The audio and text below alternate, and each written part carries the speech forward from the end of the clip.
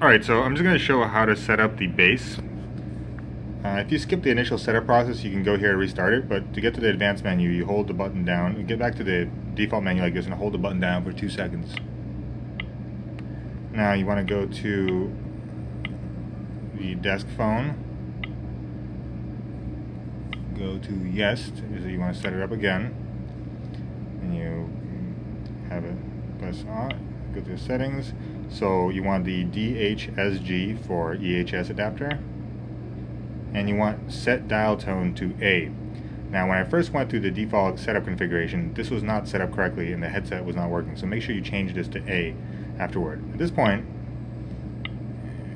everything else is basically good to go. Your phone will reboot, or the base will reboot, and the only part that's left is to go to the phone, go to settings, basic, preferences, headset.